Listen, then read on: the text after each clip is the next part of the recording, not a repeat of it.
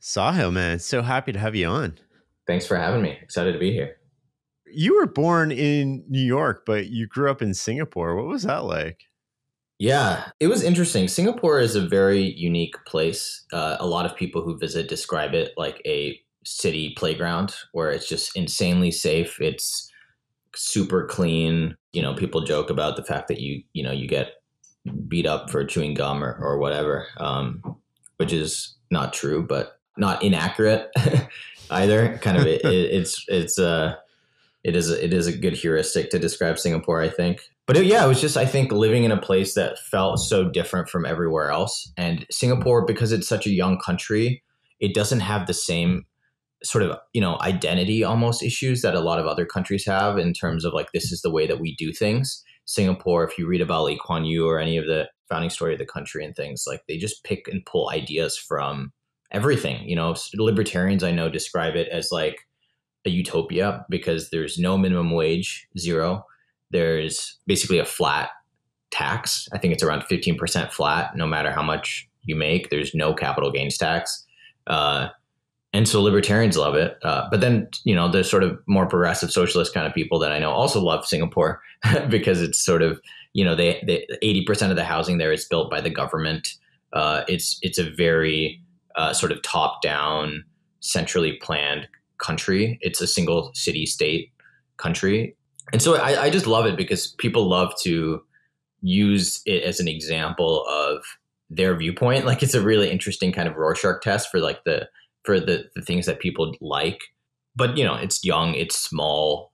And so in terms, it's never been in a war. And so I think there are just things that allow it to do things, quote unquote, better than other folks. And then I would say the other thing that I just, took away from Singapore is just it's pretty ruthless. It's like very pragmatic as a country place. They're very strategic about how do we grow this thing, right? Like how do we structure this place in a way that if you look at the GDP of Singapore over the last like 50, 60 years, it's like the fastest growing startup you've ever seen, Well, that was the from third world to first, right? Lee Kuan Yew and sort of like his unprecedented taking a country in a generation and basically making it wealthy. Totally. And, there's a lot of things you can't control, like where it's located on the map is really important in terms of the trade routes. Singapore is sort of like the largest port in Southeast Asia, but it took a person, I think, just like George Washington, right? Like you need the ingredients, but then you need kind of the chef as well to kind of put them together. How long were you there? I was there from age 5 to 17. So most of my childhood. What was school like there? I don't know how to compare it because that's the only context I have. I think it's relatively similar to schools here, though certainly like doesn't have some of the same issues around, what you've been reading about racism and anti-Semitism and sexism and all these things. Like Singapore, it doesn't feel like it has as much of the same bag. It has other issues for sure. I would say the emphasis there was so much on getting a secondary education. It was like everyone knew without any doubt that they would go to college. And it's a very sort of financially motivated place. And so typically people will pick the jobs that will make them the most money.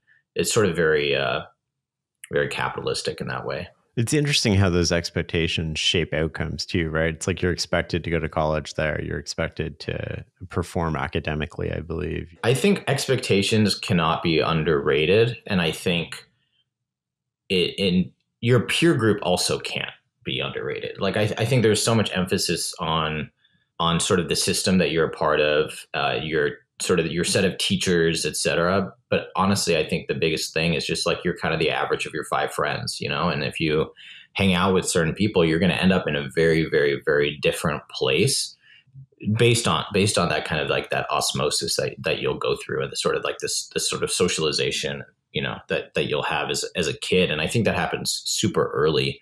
And certainly, yeah, Singapore, it just, it's a pretty ruthless place. Like the idea that there's no fat people, for example, in Singapore, it just like doesn't really exist as a concept. And I don't mean that in any sort of derogatory way, but there's just people in general that aren't overweight. And part of that is in the local school system. If you are overweight, you go through a program, like as part of, you skip lunch and you go through a program that you basically run around a track instead of eat lunch. I mean, it's like a sort of regulatory system. And, there's also national service. Everyone who's Singaporean, if you stay in Singapore, I chose to leave and go to school in the US, you have to go through national service, right? So you spend 2 years becoming, sort of like a perfect adult, quote unquote, right? Like you learn these things, like in general, people who go through that are less likely to get into trouble and things like that. So there was a lot of, it's hard to unpack exactly like, oh, if we took this and applied it here, it would fix this problem. But there's just so much culturally around just holding the people to a very high bar. And then when you do that, like the next generation, is brought up with these sort of values and is willing to do that for the next generation, et cetera, et cetera, et cetera. I want to explore something you said there about sort of you are the product of the 5 closest people you hang around. How do you use that information to consciously choose the people that you're hanging around? I'm really mindful of that. Like in terms of the books that I read, the people that I listen to, the tweets that I follow. I think it's super important to really, it's sort of like you are what you eat, right? The companies that you work for. I think like I've never read a book and come out of it being less convinced of the argument, even though I was not on the side of the argument. Like when you spend that much time sort of looking at a subject from a specific perspective, you just end up becoming more empathetic to that point of view.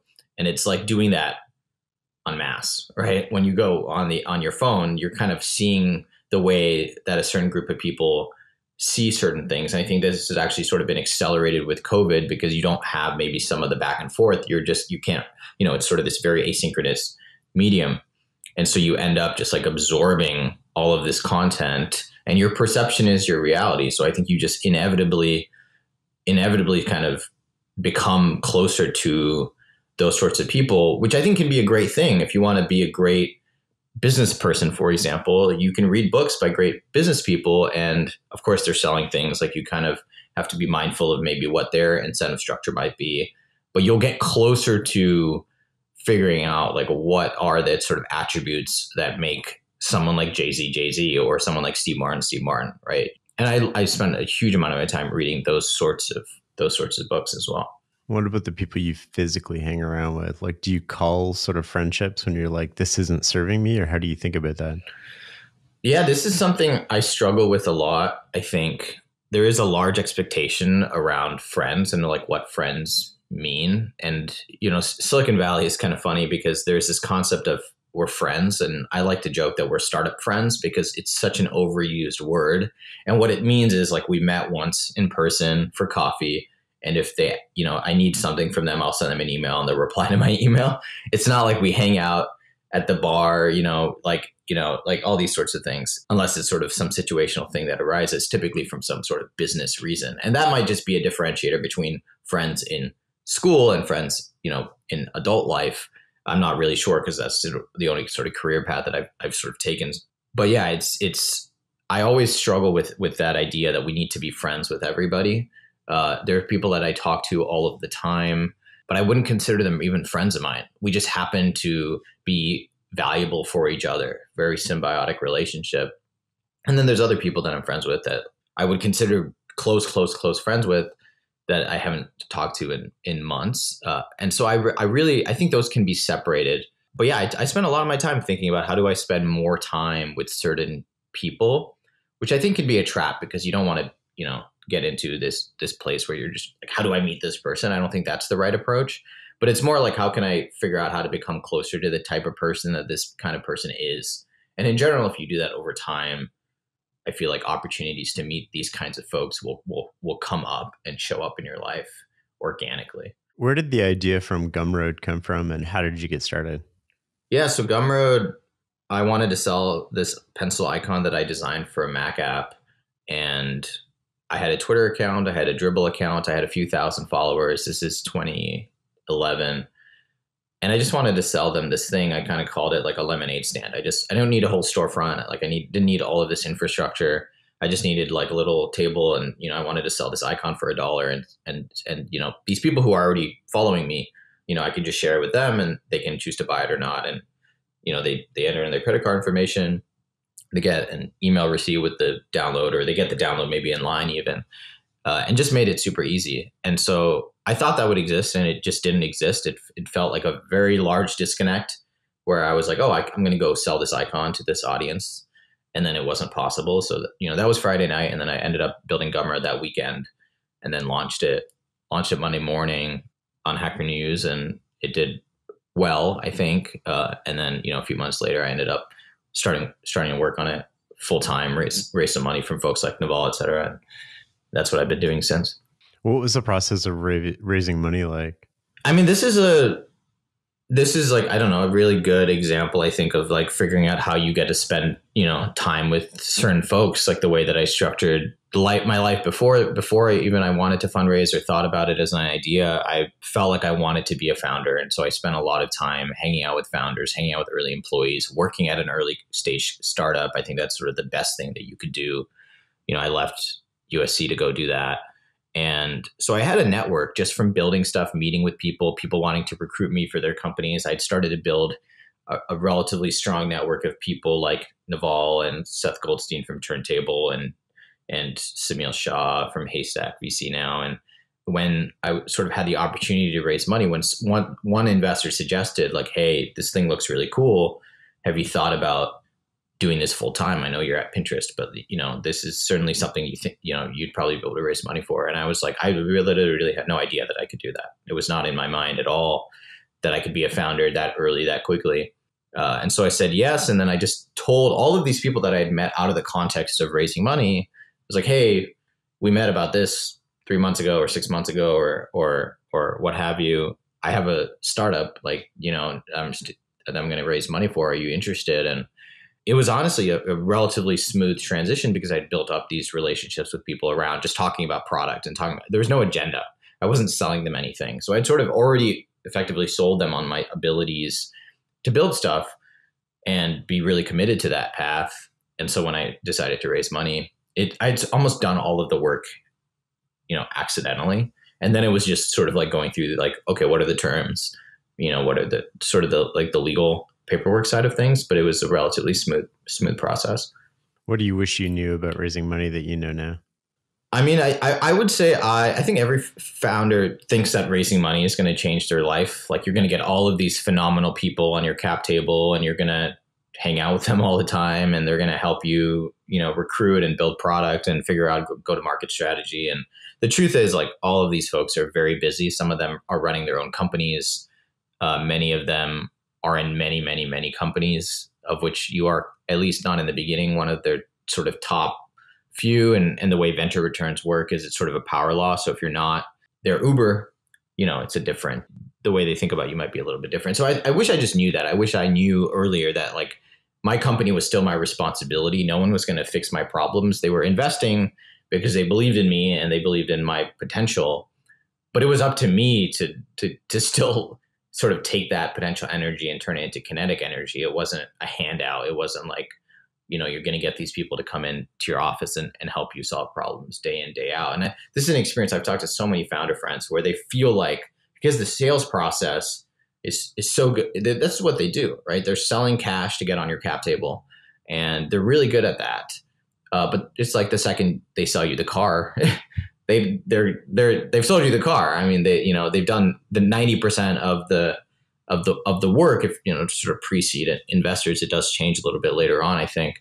And so I just wish I knew, not in any way that says, oh, these people aren't helpful or whatever, but just the incentives and it's just the model in which they operate. And so I can understand, okay, this is as a founder what you expect from me, what I owe you, quote unquote, and how I should sort of go about it. But you learn pretty quickly that was the expectation and that you just need to, like anything, like no one's gonna make you rich. Like, people are busy solving their own problems. Were the expectations on you that you would become sort of like this $1 billion business that you haven't accomplished yet? Yeah. And what's that been like? Yeah, it was, I think. I mean, Silicon Valley is a game of finding these crazy outsized returns. It's, the sort of common adage is, 30% of your companies die, 30% of your companies return less than 1x. And so you kind of need the last third. and really the top 10% of the bets that you make to return over 10x of the sort of initial principal capital. And often a lot more if you want to return any meaningful returns to your investors, because this is an illiquid asset class, right? You're giving money to a venture capitalist as an LP, and they're going to hold that capital for 10 plus years, right? So you kind of expect more than market returns if you're signing up for that. So yeah, that was totally the expectation, and that's not just the expectation. I think some people really focus on venture capitalists in the zeitgeist, but it's also the expectation for the early employees, because the early employees might only have 0.5% of the company, 1% of the company, 2% of the company. And so they also are looking for, I mean, they're turning down offers for, from Facebook and Google and Uber at for hundreds of thousands of dollars to work at your rinky dink startup. There's the whole system, I think, is modeled off of, for this to be worth it for everybody, that you need to get signed up to even get to any end result that's interesting. You need the promise of, or the potential of, there needs to be $1 billion plus outcome here. It's kind of like when you look at the music industry, or the NBA or anything. It's not that everyone has the expectation that they're going to become LeBron or Kanye West or anything like that, but the idea that it's possible and that one person is going to win the Hunger Games is going to really it drives the level of competition and sort of work ethic that I think you frankly just don't get when you don't have those crazy outcomes as a possibility, right? Like Jeff Bezos doesn't need $200 billion or whatever he has now, but for some reason, and no one does. I don't know what you do with that much money.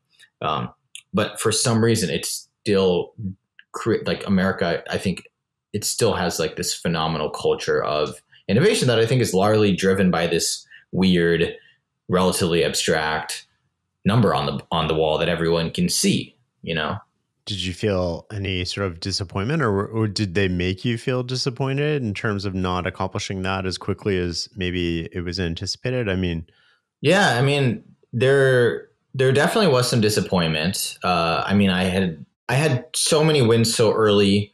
I dropped out of school, and then I was the second employee at Pinterest at 18, and then I started a company at 19 and raised a bunch of money from really great investors, and raised like $10 million by the time I was 21 or something like that. So I just felt like if this was going to work, these are sort of the things that you need to see, right? But that's kind of a delusion. It's like when your team gets to the semifinals, like it doesn't, you still have to, you're still less than halfway there, right? Like there's still work to do. But you have so much evidence that you're like, oh, you kind of start believing something that might not be true. But it was mostly internal disappointment. The nice thing about the portfolio theory that VCs have is they don't care that much about you if it doesn't work either, right? So they're sort of focused on other things. They're kind of content to let you figure it out. At least the good ones are. They kind of understand that, I think. But it was certainly disappointing. I think, to admit, when we did the layoffs, that was like the big moment that, there's really no going back from that, right? Like you're sort of saying, hey, this thing that we all signed up for, like we literally cannot possibly keep going on this path. We need to, we cut 75% of the staff from 20 down to 5 people in 2015. And then TechCrunch wrote about it. And so, it's just like, oh, wow, like we really failed. And even though failure is such a meme almost at this point, in something you read about, when it happens to you, when it really, even though you knew the odds coming into it, when you realize like, oh, you're part of history, like this is, you are the example that other people might be referring, when it feels very, very different. Do you actually feel like you failed? I did for a long time. Yeah. I was living in San Francisco. Everyone's raising money and everyone's talking about how many employees they have and how much revenue they're doing and how fast they're growing. So certainly in that cultural context, it feels like you show up and it's like, how's Gumroad going? Those are the questions. It's not malicious, but these are the questions that people tend to ask when you go to these house parties. Like, like how much what are you doing? Oh, where do you work? What do you do for them? You're just sort of gauging your sort of like where you are. Where are you in the hierarchy? How useful are you going to be to me? Yeah, something, this is, I assume it happens in any boom town, right? Like people are there for a specific reason, typically sort of accelerating their career. It definitely, when you hear that question a lot and you're kind of responding to it a lot, you kind of end up sort of conflating that with your whole identity. And it took me leaving San Francisco and moving to Provo, Utah, and there the questions were very different. It was like, hey, are you married? Where are you from? Do you go to church? Just different kind of questions. Maybe a similar things happening. They're also trying to figure out where you stand in their own journey. Where do you fit in their journey, right? And they're also trying to form a connection around the common topics that you both are probably interested in.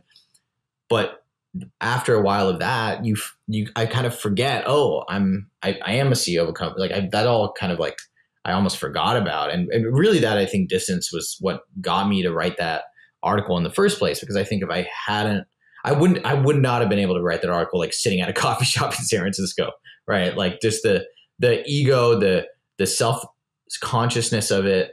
I think I needed that distance to be in the middle of people who didn't really like to be so outside of that to really kind of look at it, and feel like it was almost like an out of body experience where I was kind of like analyzing the life, like I was writing a biography of somebody else, it was so foreign at that point.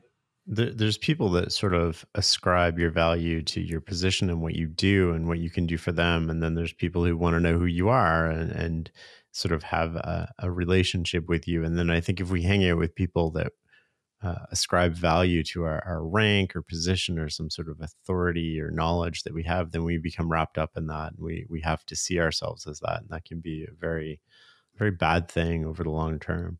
I'm curious as to what your worst mistake was. Like what led to it? How did you recover from it? And how did you learn from it? What happened? Yeah, I mean, to your point, just quickly, like, it kind of goes back to what we were talking about Singapore and like the average of your 5 friends and stuff, right? It's sort of the same thing. The questions that everyone in your group is asking of themselves ends up being the question that you're going to start asking yourself too. In terms of the worst mistake, definitely like one that is very raw because it has like a very specific number tied to it is we started raising the Series B. We started talking to investors about it. And so for context, like we raised a seed round of $1 million. We raised a Series A of 7 in 2012 from Kleiner Perkins. And then in 2014, 2015, we're growing 60% a year. We thought it wasn't going to be easy, but we thought we had a shot. And we started talking to investors around the Series B. We wanted to raise maybe 15, 20 or so $1 million to keep going. And very quickly realized like this was going to be a pretty hard path if we were going to succeed at all. And concurrently, our office lease was expiring. And so we had this 33,000 square foot office we were spending 10 grand a month for.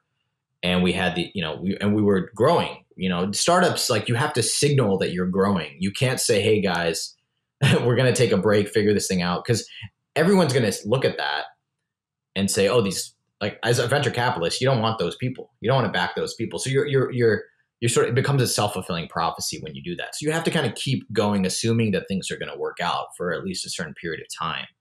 And so that's what we did. We signed a lease for a new office so we could scale from 20 people to 40, 50 people or so. It was $25,000 a month. We paid a big deposit, 6-figure deposit on it and moved. And then, a few months later, it was like, we're probably not going to raise money. We certainly are freezing hiring now. And what are we going to do? I mean, the office was just this overbearing thing. You'd like walk into a cavern. It felt like, it was brutal. And then when we went down from 20 to 5, guess what? We were still in this office. This office could hold 40 plus people. And there's like 4 or 5 of us a day.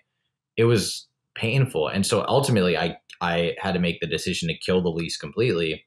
And we lost, a couple $100,000. And luckily we found a new tenant to come in, but we still lost. We ended up still losing, probably $100,000 or so through that process. And what I should have done in hindsight, of course, hindsight's 2020, but what I should have done is told the team, hey, we're not moving offices. We're just going to renew this lease.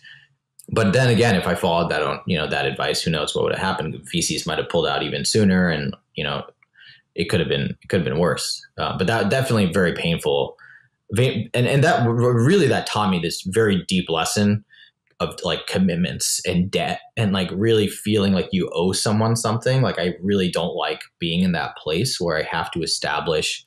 This almost goes back to what we were talking about before too, where you have these friends and you kind of. there's sort of an expectation that like you're going to be friends with someone for life, or it's bad that you kind of go separate ways. Something must have gone wrong or something. We still have, in marriage, the divorce is still, maybe that's fine. Maybe it's just what happens, that might be the right thing.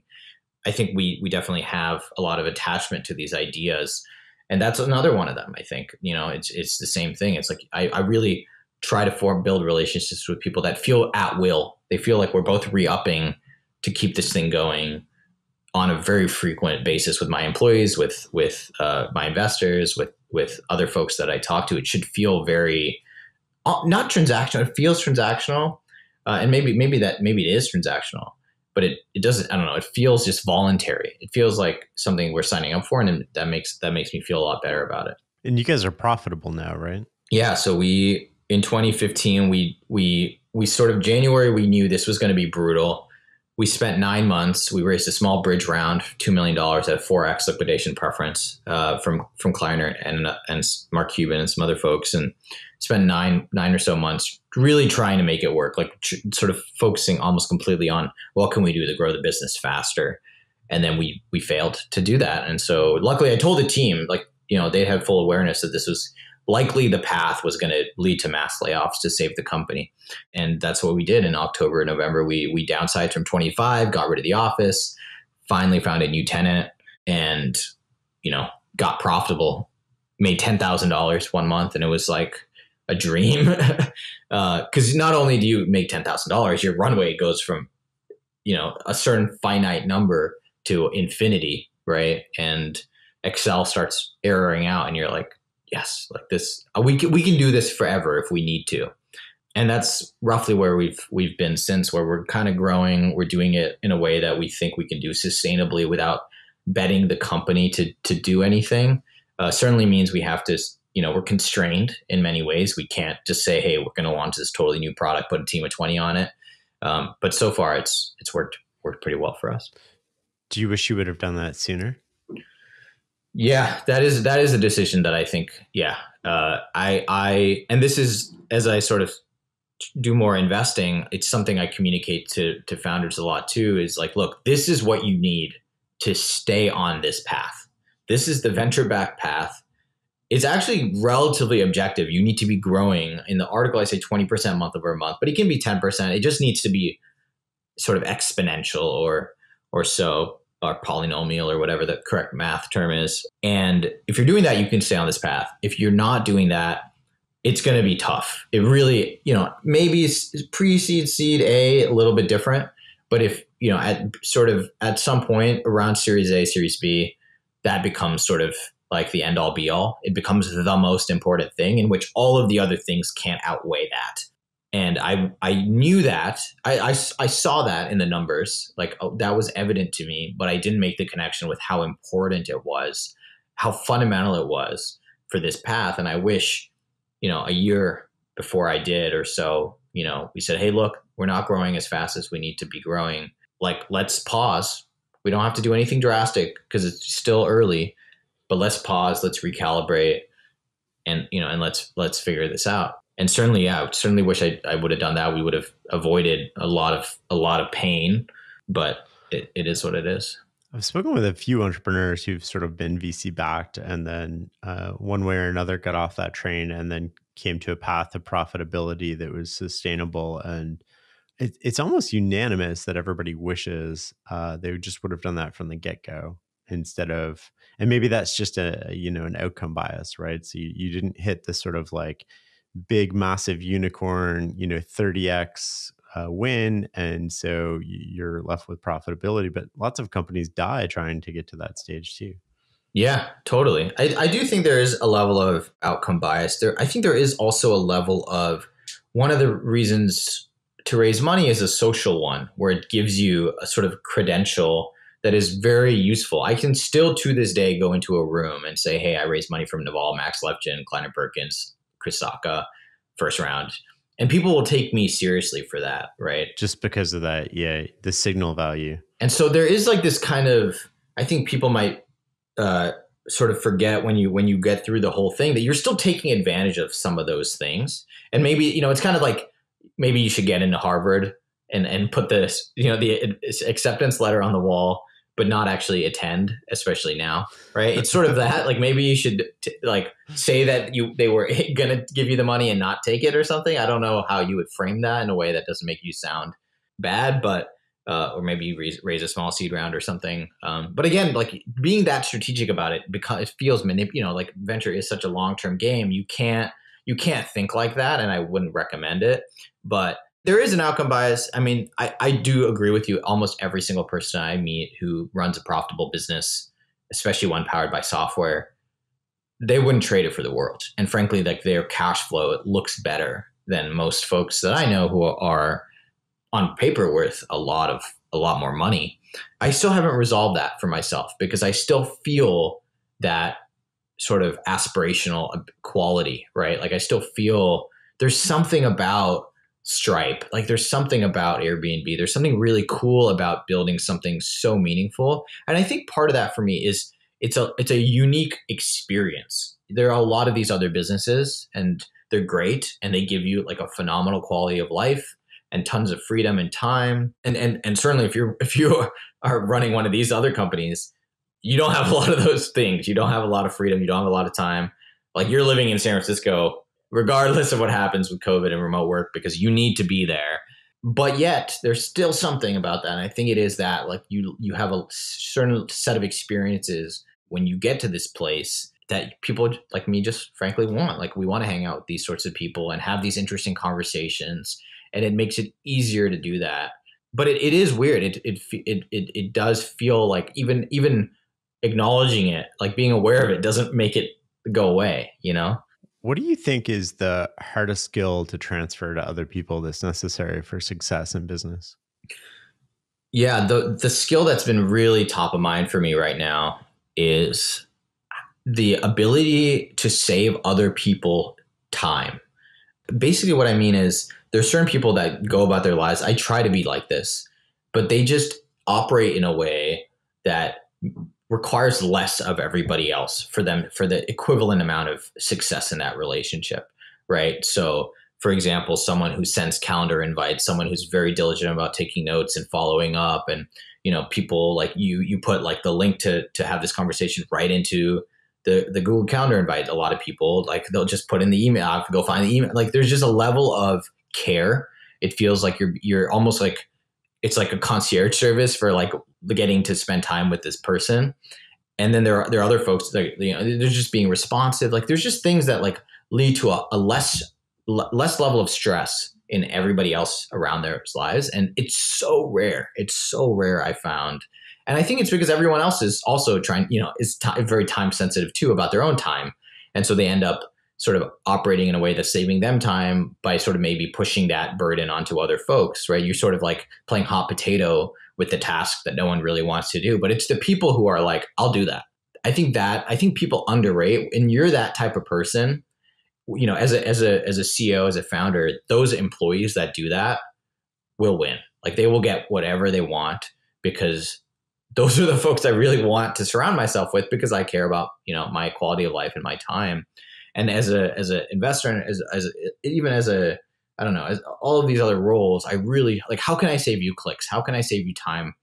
Like when I send calendar invites, I put my name first instead of the other person so that in their calendar, it shows up, and otherwise you have all these calendar invites of just your name and you can't see who you're actually talking to. It's just like small things where I'm like, how can I just really streamline everybody else's life? And the beauty of software is you can now use a lot of software like Calendly and Zapier and these Airtable, et cetera, and these tools to like hook up these things so that everyone I think can operate like as if you had a full-time EA running your life for you. You just now pay a couple $100 to 3 or 4 different tools that give you that's actually an even better experience because software is often a little bit more foolproof than a human being. Yeah, I like how you said that. That's something I've thought a lot about, and I find myself lacking in some areas. But definitely, there's a lot of people who are more thoughtful about how they approach it from the other person's point of view, which is how do I make this easy for them? Especially if you're asking them to come on the podcast or you're asking them to do something for you. Like you're doing me a favor. I don't want to send you 55 emails trying to schedule it. I definitely don't want to make it hard for you to hop on board and follow the instructions and like do all of that stuff. And But there's a lot of people in life. Like I remember going through this before when people would be like, let's go for coffee. And, it's like 35 emails to go for a 30-minute coffee. And, at the end of the day, you're like, that's ridiculous. Like, I don't want to do that anymore. I just stop replying to those. Yeah, it's like when people ask you, even people who I know, they're like, hey, do you want to catch up next week? And I know that they have a reason for this, but they won't tell me the reason. And I just ask people now, I'm like, hey, what do you want to talk about? I don't know. It's like a power information asymmetry thing, but I think it's mostly just time. It's mostly like, I need to do something. Hey, Sahil, can you talk about this next week?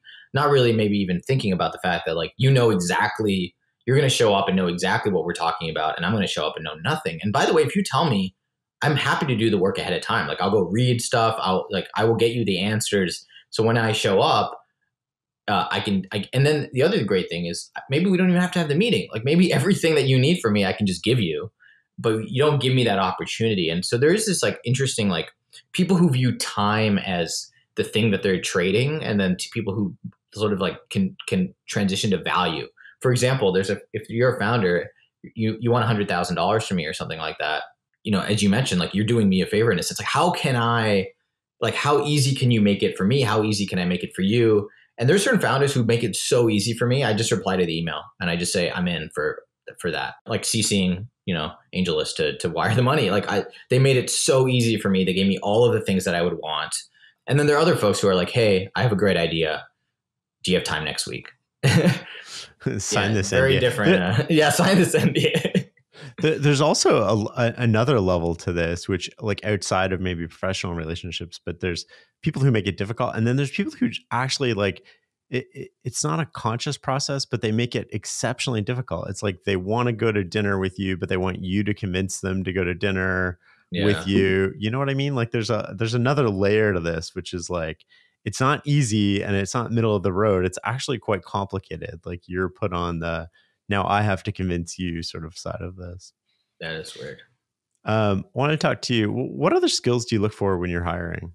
Communication is a huge one. It's similar to that, but people who over communicate, people who are always thinking about, the next day, the next week, the next 2 weeks, the next month, the next year, and telling me what they need from me, how they feel about our relationship. People who are very good at doing that, it's low stress. It lets me solve their problems before they need them solved, potentially. It makes me feel confident that they're in a good place and that they have what they need.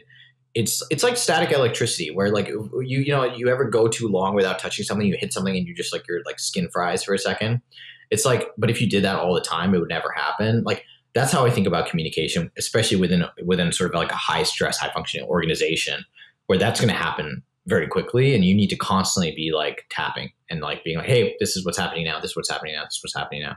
And so I think people who are really good at sort of ambient signaling, saying like, I don't need to ever go to them and say what's going on. Like, I just know. I wake up, I check Slack, I do whatever. I just know what they're doing. To me, that's the dream. That is just like a phenomenal thing. I think an ability to write really, really well is key to that. Part of that is just the medium in which so much of this communication happens is via writing, especially now with remote work, et cetera. But in general, I just love when people do the work of, not just sending me the email, but writing the email, revising the email, sending that email. Like the brain waves that they've sort of like spent on that with the context they were already in is going to save so much time for everybody involved. And then the level of conversation is so much higher because instead of going like, it's just like, I'm going to spend 5 minutes on this thing. But when you get it, it's already going to be at like level 10. Because it's already at level 10, I can get it to level 50. And I'll give you the time that you gave me. Like I'll pay you back very, very quickly and we'll build a very high quality relationship. I would also say like, I like people who are very kind of transactional, frankly. Like I like people who are like, I'm here there's to do this job. This is what I came here to do. I'm really excited about speeding up the site. That's all I care about. And like 99% of our conversations are around that. And I spend, I might be working with these people on a daily basis. And so I think I like that too, when people don't feel the need to package up or bundle a relationship and say, hey, we're coworkers, so we need this, and this. You need to come to my birthday party. You need, like, I like, and that's definitely a change for me sort of 10 years ago, but I like people who are like, this is the way that we interact. Like we talk every day, but it's about investing, or it's about, we talk every day, but it's about this other thing, or, and sometimes it's just like totally random stuff. Like there are people that I would never consider quote unquote friends of mine, but like when I need to talk about like oil painting or something, like this is the person that I talk to, and we'll talk for hours about it. And then it might be like 6 months until we talk again. And it's fine. Like we might even forget that the other person exists. And I actually think like a life built of relationships like that, it gives you way more relationships. And it's sort of like having a friend group of thousands of people, or having a company of all these sorts of people. And so I really like people who think like that, where they're very sure about what they want. They feel very good about where they're at in life.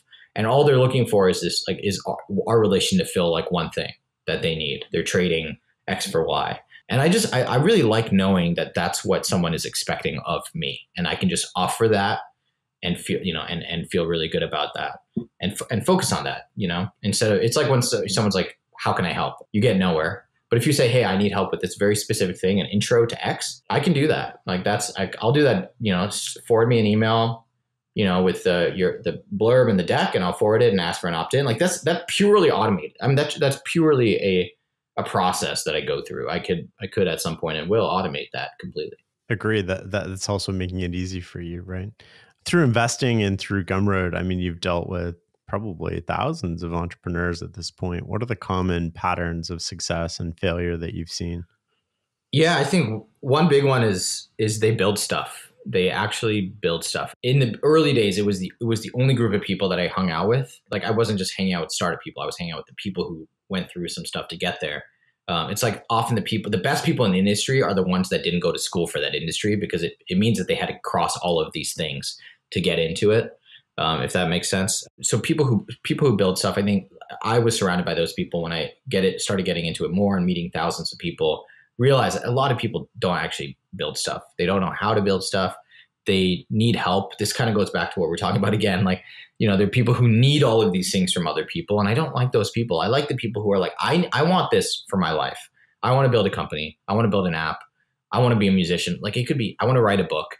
I need all of these things from other people in order for me to do that. I mean, that is a very uncontrollable way to live your life, right? Like to say, it would be the equivalent of saying like, I want to make a movie. I have a great idea, right? Like, and the world is full of these kinds of people. And so that's a big one. It's like, well, make a movie. You have an iPhone. Like, show me like a cool thing that you've made. There's TikTok now. I mean, like there's things you can even put this stuff on. Like, show me what you've made. There's a great book, Rebel Without a Crew, by Robert Rodriguez, who directed Alita Battle Angel and Taxi Driver, and it's basically, it talks about his journey, and it's like the lean startup applied to filmmaking or something like that, where he literally says, okay, I live in this town. These are the things I have in my town. I'm going to make a plot that involves these things because that's what I have right now, and then I'll make another movie. Like we'll take it. It won Sundance or whatever. Like it that's what got him started. And those are the people that I look for, the people who want something so badly that they just figure out how to do it. And they're okay with like not maybe sort of having their first thing be just like the dream project. They just get started and then they figure things out as they go. And so building stuff, people who don't ask for permission, people who have hard skills, people who really try to save people time and are really feel grateful. Like they feel like, wow, I'm so lucky to be in this place. Like, how can I make it as easy as possible for everybody? People who don't think of it like a numbers game where I just need to send 100 emails and what 3 people are going to say yes. It's like, I'm going to send 3 emails. I'm going to spend 3 hours on each one and all of them are going to say yes. And I think that's possible. I think a lot of people underestimate how possible that is. And people who read a lot, I would say this is the other thing, is people who, and it again sounds, I don't know, like when I say these things, it makes it, I'm like, these are just basic expectations I have almost, but you might be surprised at like how few people deeply read about anything, let alone their subject. I mean, their own industry, the set of problems that they're interested in. Someone might say, hey, I'm really interested. From their tweets, it seems like they're really interested in healthcare. Like they think healthcare is fundamentally broken. It's totally messed up in the US. We need to go. And by the way, this could be someone who's like, we need to go this way or that way. Like, I don't know exactly what, this is a abstract example. But if you said, hey, okay, cool. What's the best book that you've read on healthcare in America and like why it's gone to the way it is and what the right answer is? A lot of them will say, I haven't read a book. I haven't read a book about it. I've read a lot of tweets. I've read a ton of tweets. I've listened to a lot of podcasts with politicians about this and celebrities about this. I've read some, Atlantic thought pieces or something like that. I'm subscribed to a few Substacks, but to like, have you deeply like gone into the subject? And the filter that I use is if you remove the social incentive, so much of this you've done because of the social incentive. It's to comment, it's to go to work and talk about something. It's, the reason I think people don't often read a lot of these old books is because like the social incentive goes away. You read this book and then you're smarter, but that's it. But I can't signal that easily to other people. Yeah, I can't. Yeah, exactly. Yeah. It's like, oh man, like I read this phenomenal book on, like I'm reading a book right now on whales. I don't know why, like someone I like tweeted about the book and it seemed interesting, and it's interesting. It's a very interesting book. I don't know why I'm reading it. I haven't talked to anyone about it. It's full of really fascinating stuff, but like very, very few people I think do that, and, but ironically, almost in this sort of paradox, when you do stuff like that, short term, I think that's true, but long term, over time, I really think that's clearly I'm doing it. Like there is still a reason I'm doing it. It's just like a much longer time horizon. And this has happened so many times where I'll randomly run into someone who maybe is exactly the perfect person to like propel me in my career. And they'll be like, what book are you reading? And I'll be like, oh, I'm reading like A Face Like Glass. It's like young adult fantasy thing or whatever. And they'll be like, that is my favorite book. That has happened to me so many times. And guess what? I'm now they want to hang out with me all day long. And not to talk about this other stuff, but just to talk about, like they finally have someone else that they can talk about. So I do think it's sort of that sort of impatient patience, kind of sort of thing. Impatient. You want to be impatient with results, I guess. But I definitely noticed that in people. Like, it's very rare to meet someone who's genuinely just like exploring things that are at the sort of limits of their interest to kind of figure out what's new and different. And it's selfish of me. I like those people because they can teach me about all of this new weird stuff that I can go explore myself.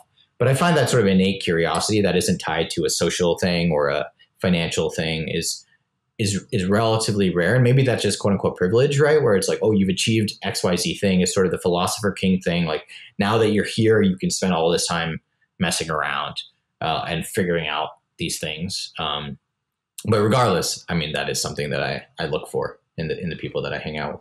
That's interesting. I want to dive a little bit into that. What's your ideal ratio of sort of exploring broadly to diving deep into a certain subject, do you think, for reading? I would say I spend almost all of my time exploring broadly. Like, I go deep very, very, very rarely. Even with authors, like, it's pretty rare where I find an author where I'm like, this person is so good, I need to read everything that they've written. That's happened a couple times. Like, Matt Ridley recently was one of those people for me. But even like when you read his books, it's like every book is different. One's about genomics, one's about risk, one's about virtue, one's about evolution, one's about innovation now. And there's clearly a thread, right? Like, you can kind of see the rational optimism. You can see like where he's coming from, and his sort of fingerprint is certainly on those books. But even it seems to me, is just exploring these things broadly, because I think like it makes those connections when they happen, like, just so much more satisfying. When you find a connection between, I don't know, the way that mole rats like resemble like the way humans used to be, and maybe like they're sort of, we figured out that there's this sort of like middle ground of social, there's like packs, there's like pack animals, and then there's like social animals, the colony animals that are like bees, ants, and mole rats. For some reason, mole rats are also part of this group. And then there's humans. There's all, it's just interesting. I just think it's like, oh, maybe there's a way to apply, like, this is like a startup and this is a mid-sized company and this is a large company. I don't know.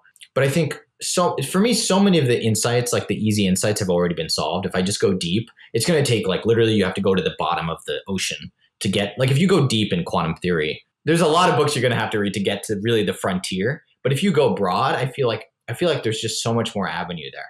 Like, there's just so much more freedom. Like, it doesn't take that far to end up in like totally unknown territory.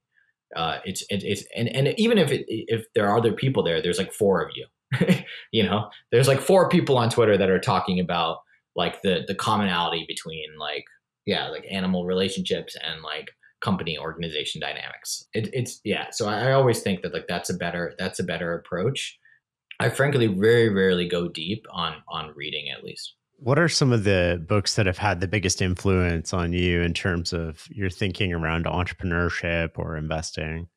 How to Win Friends is my sort of top recommended book. It's almost, kind of a cliche, I feel like, at this point to recommend that book, but it is like the canonical example for me of this saving other people time. Like that whole book is about like, how do I operate in a way that makes everyone else's life just really clean, really stress-free, really easy.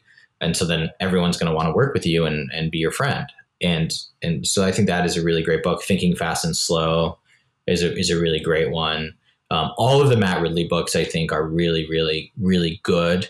I think understanding your mental prison, almost like understanding the constraints of your brain physically and your body, like just where you came from, like what led to this moment, I think is just so helpful in terms of like feeling like, oh, these are the things you have control over. These are the things you don't have control over. David Deutsch's books I just read, The Beginning of Infinity and The Fabric of Reality, those books. It's actually currently the thing that I'm thinking the most about is The Fabric of Reality. Is it like, I don't know, you learn about, parallel universes and sort of quantum mechanics and things in high school. You take, an elective or what have you, and you kind of get it intellectually, but like really spending hundreds of words, like, or hundreds of pages, like in this person's head and the way they think about it and how that relates to like free will. And it's just like really been interesting for me. Cause that's one question I think about a lot is like, when you decide to do something, like, like when I decided to leave San Francisco and move to Provo, was it the stuff in Provo that made me open-minded? Was I open-minded when I decided to move? Like, where did I have the learning? Where is that? Like, is it a discrete system? Is there a point? Is it, and so I've just been thinking a lot about like, like when I have an idea, when I decide to respond to a question you have, where is that even coming from? Like, I just speak. I can't tell you like where, it's very weird. And so I've been like really interested in this sort of parallel universes and quantum mechanics because I really think like when you learn the answer, like there is an answer, like you got to believe that, I think, to keep pursuing this kind of stuff. But when you figure it out, like when you realize like, oh, the reason that, like, I don't know, like a hot water cleans stuff faster than cold water. Like when you know the physical reason behind that, it feels good. It feels like you have a grip on your life, like you can actually apply it in a way, Wait, why does hot water clean stuff faster than cold water? So I think it's because, temperature and heat is just the particles are moving faster. There's just more things moving around, bouncing stuff. So I think when you're cleaning stuff, like you just like have more particles like hitting stuff off that, ends up dislodging these molecules or what have you from the material. And so I think it's literally just like the collisions are happening at a faster rate, I think. That's interesting. But, just like things like that, where you just like, I don't know, it feels very satisfying for me to know life is weird. I mean, like life is very strange. And I think you go through this middle where you're born and you're like, the world is flat and like the sky's above us and, and gravity, it just makes sense. You can like, obviously flying would be weird. Like what, like you just kind of take these and then you learn all of this weird stuff. Like we're on a ball of fire, just like shooting through like the void. Like right now we're like, what? Just crazy. And luckily we have like some rock around the ball of fire. The sun doesn't even have that, just weird stuff. And then I feel like I'm just like floating. Like I have no grounding in reality. I'm just like learning all these things. My life is like, what is death and this and that? Like, it's just crazy. And then once you start to read that stuff, I feel like I'm going back to that first place where it's all actually incredibly simple. It's just a bunch of dots moving around and, bouncing off each other. And at, different levels of abstraction, you can use the phenomenon to explain different things. Just like the earth and the sun, they're just two particles in space, just like when you're cleaning something. Yeah, it's just two particles in space or whatever. And then atoms, there's like, it kind of goes all the way up and down. And it's like a fractal pattern. It just makes me feel like I understand and I can like move forward without like walking through a wall accidentally or something, like it just something like that. I don't know where I'm going with this, but I do enjoy like really feeling like I understand. And that goes back to the entrepreneurship stuff too, like just figuring out like what I can deeply understand, like reading the PayPal Wars, reading In the Plex. A lot of these books are just really important because you are building a company, you're hiring folks.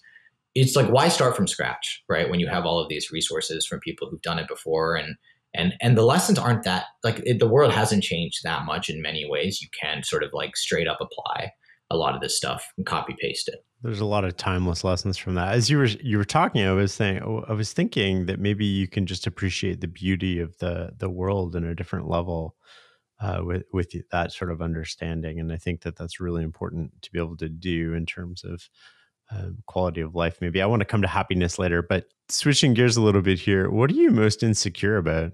I'm definitely insecure about like wanting stuff.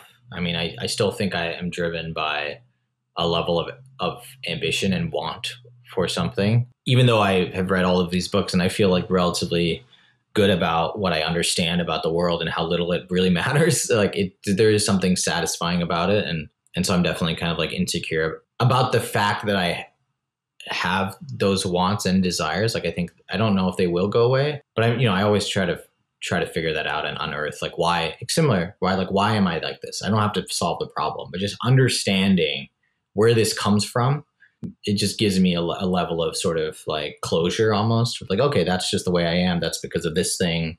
I can't change it. I can't get taller. I can't do that. Right. Like there's just certain things and that's fine.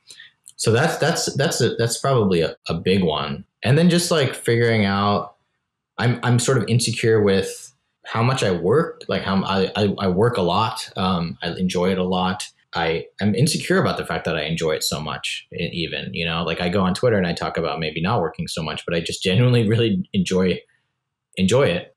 And so, yeah, there's a lot of things like wanting a nice house or whatever too, right? Like the basic things that people seem to want. And then, starting a family, like that's a scary prospect as well that I hope to make like the focus of my life in the next like 10 years or so. Why is it scary?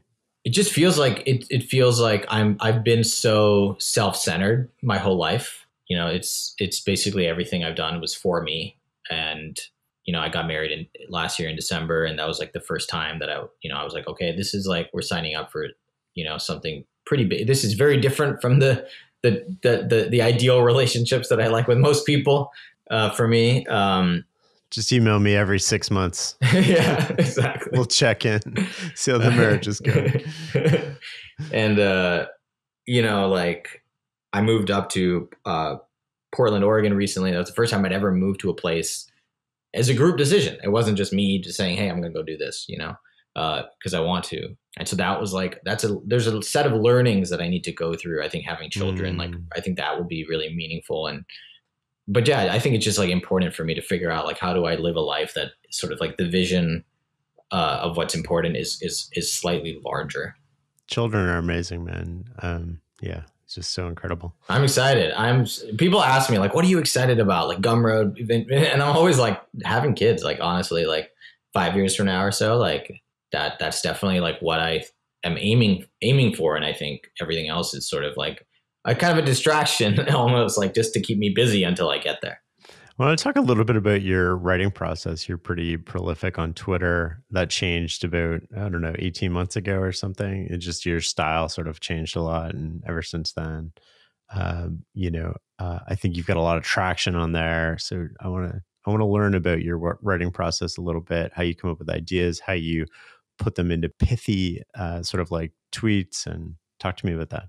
I have a lot of conversations. I would say my life is sort of pretty distinct in two distinct buckets. I'm either like having an interesting conversation with someone, or I'm spending time totally alone. Especially with COVID, there's no kind of like in between or social events or other background noise. Like it's really just like we're talking or we're not talking. Like it sort of feels like that. So a lot of the tweets, like when I started learning how to oil paint, I realized like the fundamental skill in painting was observation. It wasn't like paint application and like knowing color theory. It was like, can you even see what's in front of you well?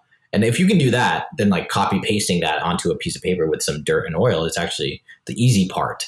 And I think the same thing with writing. It's like living a life, like having a conversation with someone. It's almost meditative. You're like having the conversation, but you're also listening to yourself have the conversation. And I think that's really important because you're sort of like your own editor, where you can't change what you're doing and saying in the moment, but like maybe you can note it for like future use. And that's how you improve as a communicator and a conversationalist. And I think writing is kind of similar, where like I'll be having a conversation with someone and I will somehow like subconsciously sort of pin that little moment, like bookmark it of like, I said a sentence within a rant about a certain topic I should tweet. I should just literally take that sentence and go tweet it. And that's a lot of my tweets. And then a lot of them are, you know, those sentences that I save and then I just like stare at for a long time. Or there are things that I just can't stop thinking about. I often feel like it's like food poisoning or something, where it's just like in my system and I can't get it out and I can't stop thinking about it. Every day I wake up and I like, for some reason, it's like a song stuck in your head. It just comes up again. And I found one of the best ways to it's like resolving a problem in therapy or something like that. Like once you figure out like what it is, why it is, you package it up in a way that gives you clarity. It's kind of like untying, you know, a string with a bunch of knots in it. You finally can see this thing for what it is. And then I often share it. And the sharing is really cathartic for me because it sort of gives it to somebody else. It's like, that's your food poisoning now. Like you go think about this for a while. I'm done. I did the work for myself. I've digested this thing. Here you go. Have fun with it. And that's a lot of how I sort of like to think. And I would say the other insight that I think has really worked for me is I always try to figure out, like, does this apply to a lot of the things in my life? Like, I think if you take it from a very sort of entrepreneur business focus, you're going to end up with like a very kind of narrow set of thoughts. But I often will, and that's a lot of the conversations that I'm having, but also as a writer, as a painter, as an investor, as a husband, as other things that I do now, if I can take the same lesson and apply it to these other things, and it sort of feels like a universal truth, then I often like those that's sort of a filter that I use to like vet the quality of something that I would share as well. One of the things that you said there that struck me was observing, and talk to me a little bit about how we can become a better observer of the present. Yeah, I mean, I think a lot of it is paying attention and taking notes. This was one of the first times I had this experience was I was painting a rock. I was in southern Utah with like an oil on canvas, and I was painting a rock. And I spent 3 hours. It takes me roughly like 2 to 3 hours to like plein air paint something. And I remember like for months, probably even today, I could draw that rock out for you. Like the angles and the shape and the proportions, you know, roughly. If I asked you to draw a dollar bill, like I wouldn't be able to do it. You wouldn't be able to do it. We've never spent that time like genuinely staring and paying attention to a dollar bill. I know what you would draw. I know what I would draw. We draw this rough thing with like a 1 here and a 1 here and like a circle on this side, something. But like we have the silhouette almost like that. We have the shape and yeah. It's like when you're a kid and you draw the sun and you have the rays, right? Like there's a symbol that you're storing. You have the almond eyes. You have, you know, like the nose that's like three semicircles. But you've never actually like studied what this thing actually is and looks like. And so I think a lot of it is just doing that. I think you can improve like the time that you're taking. And that's what being present is to me, is like just really focusing on the present moment and like noticing as many things as possible, which sounds easy, right? And it's almost paradoxical. Like you're obviously here. Like, what does that mean? You're obviously looking out through your eyes. You're smelling things through your nose. But like, if I said, okay, how many times did you blink in the last 3 seconds? You wouldn't even remember the last time you blinked. Clearly you blinked somewhere in the last, like your eyes aren't drying out, right? But like, this is something that you literally saw. Like you saw yourself do that, but it's gone. Like your brain didn't even remember any of that stuff. And so I think that's a big part of it is your brain, unless you tell the brain, you signal to it, hey, this is important. Like make a note of this because I'm going to need this later to survive or you know, to like some of these very fundamental biological incentives. It's going to forget because guess what? Like you have a finite number of neurons, you have energy, and you know, energy is being expended. Like, you know, there's this sort of the famous adage of the sort of like the chess players that burn like 9,000 calories a day, like doing this insanely intense exercise effectively. And so I think that's a big part of it is like, you need to figure out like, what is the uncomfortable, what is like the exercise version of what I'm doing, right? Where I'm not just, you know, like, I don't know, drawing dragons out of my head, but I'm actually like figuring out like, okay, what are the fundamental building blocks that lead to me being able to do a certain skill, and and then, kind of a tree structure, and then figuring out, okay, that means I need to learn perspective. That means I need to draw hundreds of boxes in perspective. Once I can do that, then I can draw ants, because ants are a little bit more structural or something like that. Then I can draw maybe like looser animals, like things with fur and things like that. And then I can do cars and blah blah blah. Like you can scale that up. And then you like a dragon is sort of like a cat with wings that breathes fire. Like it has the body proportions roughly of a cat, and that's where the dragon like comes from. But if, like some people, I think they just look at they don't do the work of figuring out like what is the path that leads to this. They just say, oh, that I want to do that, right? So it's kind of the same thing. It's like the way you have to learn what you need in the moment, and you can't really. It's like, you got to learn addition to learn math, to learn multiplication. You got to learn multiplication to learn division. You got to learn both of those things to learn algebra. You got to learn algebra to learn geometry. I think you need those things to learn trigonometry. You need those things to learn pre-calculus, like et cetera, et cetera, et cetera. And if you miss one of those things, you can still get by in life, right? Like you can still like ace the tests and draw the things when you need to. You can memorize, but you don't really have a deep understanding of that. And it's kind of the same thing with being present. It's just like, I think some people go really far and they feel like they need to do all of these things. But the truth is you just need to be there, and you need to stop thinking about other stuff. And you just need to like really, like it has to hurt almost. Like you have to be so focused, like you're working out. Like I'm spending an hour trying to figure this problem out.